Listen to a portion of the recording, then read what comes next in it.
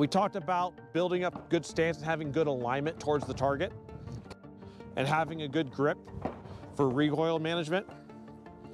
The idea here is that instead of relying on our eyes, but trusting how we feel and getting, basically what we do is when I close my eyes, I almost, it's like I draw a picture of what I look like. I memorize everything of how my hips felt, how my legs felt, all that.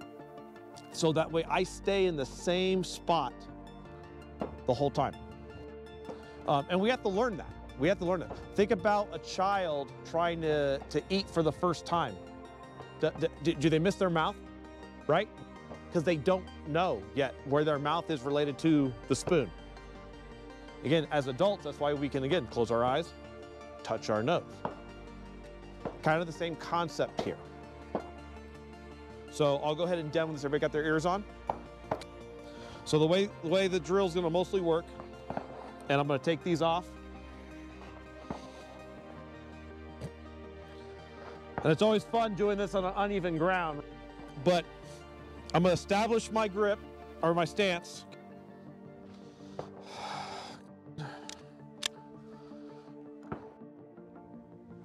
I come out on target, I get the sight picture that I wanna see, and then I'll close my eyes.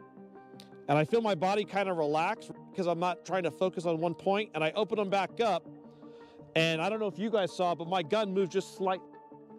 Your body tends to come to rest when you're not focused on something. So I need to adjust myself so I don't have that movement. And that was pretty good.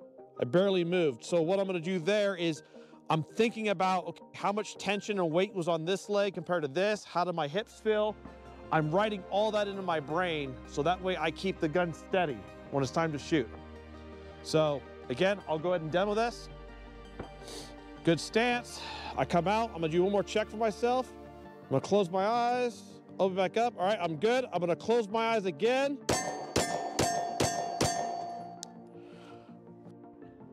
Five shots, eyes closed.